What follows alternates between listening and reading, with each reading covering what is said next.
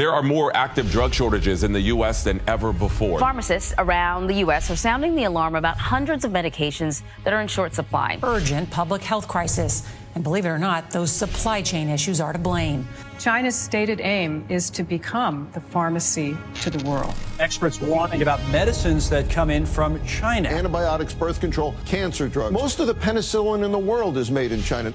In 5 to 10 years, we are at risk of losing our generic drug industry. Health resilience is such a profound issue, and it affects every family in America, and it affects our nation and our nation's security. Medicine that you get from your pharmacist is actually, the vast majority of it comes from China. The building blocks come from China. Most people don't know it, but 90% of our prescriptions filled in America are filled with generics, and they account for 15% of the cost. So if we take those 90% of the prescriptions, we are left with nothing.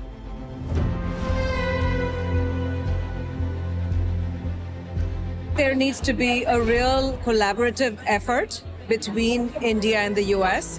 So we see a great opportunity for collaboration between the United States and India for the betterment of healthcare.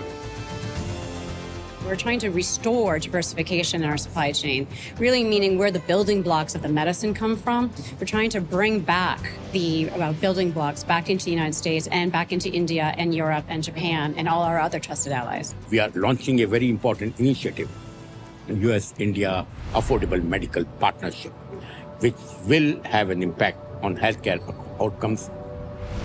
We're here today to share some of the research that we've published today in a report about the important partnership between the US and India with respect to the supply of medicines, particularly in the context of strengthening the supply chain, the reliability of supply.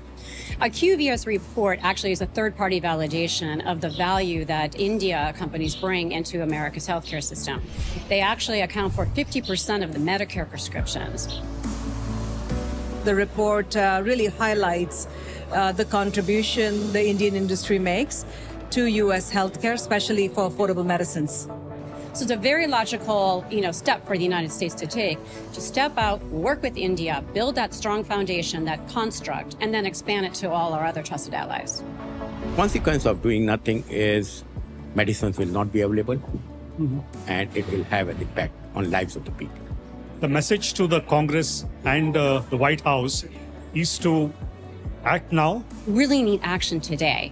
We can't wait for tomorrow. We need action today. Actually, it's very important for our families, for our children, and for all Americans.